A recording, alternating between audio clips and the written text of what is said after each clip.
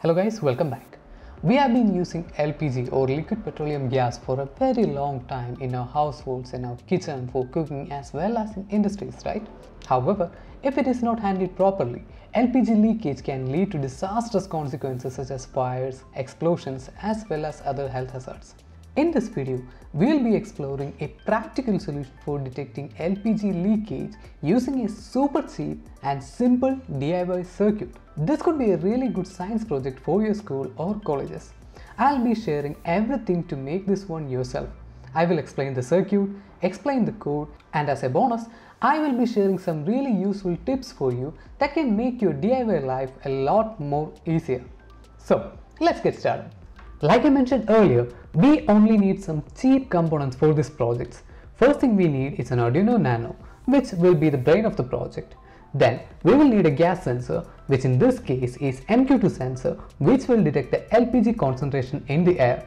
Those are the two components we truly need for this project. But I'll be adding a few more components like LDR, temperature sensor as well as humidity sensor for some additional functionality, which I'll be using for the next project, but these are totally optional. You don't have to use these sensors in order to detect LPG leakage. So let's take a look at the circuit first. I will share the whole circuit with you in our Altium 365 workspace, from where you can access all our projects for free by downloading Altium tag from the link in the description down below. And guys, by the way, this is Altium PCB Designer. Altium is a PCB designer that can be used to create PCBs for hobby projects or complex and multi-layer PCBs for industrial use. It's easy to create our own PCBs using Altium. If you're a DIY electronics enthusiast, you're gonna love it. Altium subscription includes something called Altium 365, which lets you design, share, and manufacture your project everything in one place.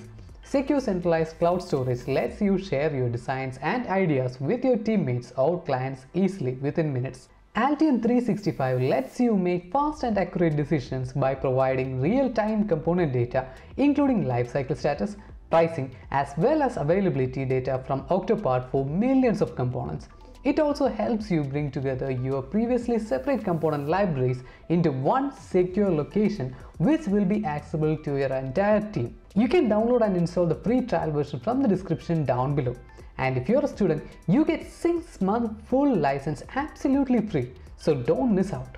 So guys, this is the circuit. Here we have an Arduino Nano, a gas sensor, LDR, and a BME 280 sensor. This is the voltage input terminal where we can connect a 9-volt battery or a 12-volt DC adapter.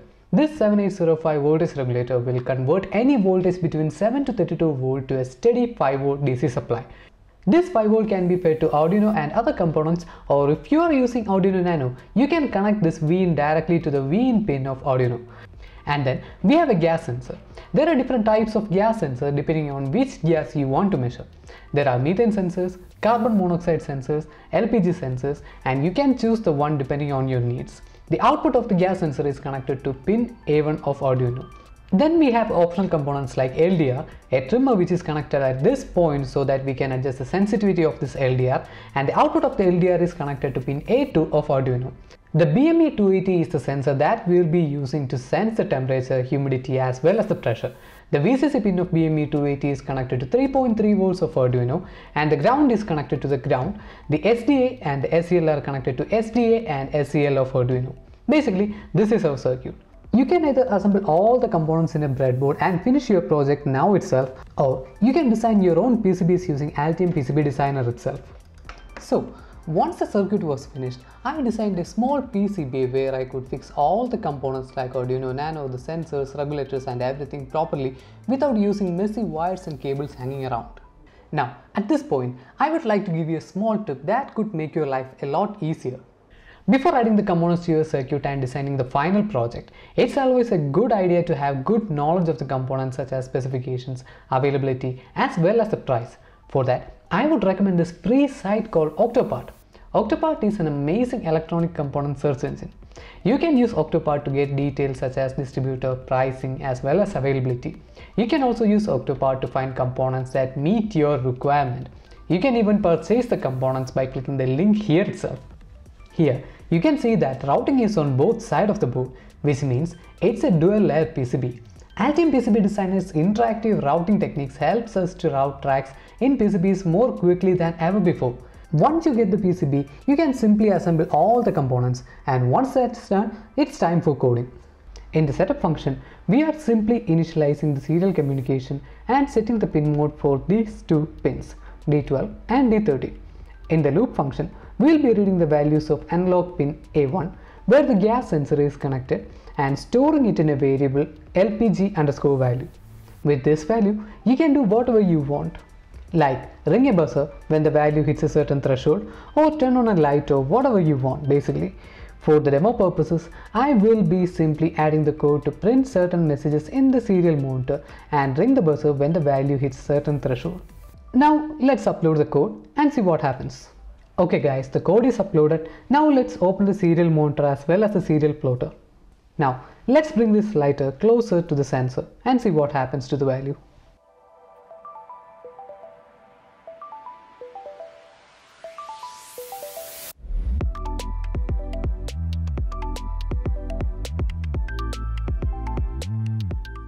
Now that was easy, right? It's time for you to try it yourself. So if you have any doubts, make sure you ask it in the comments down below. And if you like this video, please give this video a like, and for more videos, make sure you subscribe to this channel by hitting the subscribe button right here. So see you in the next video.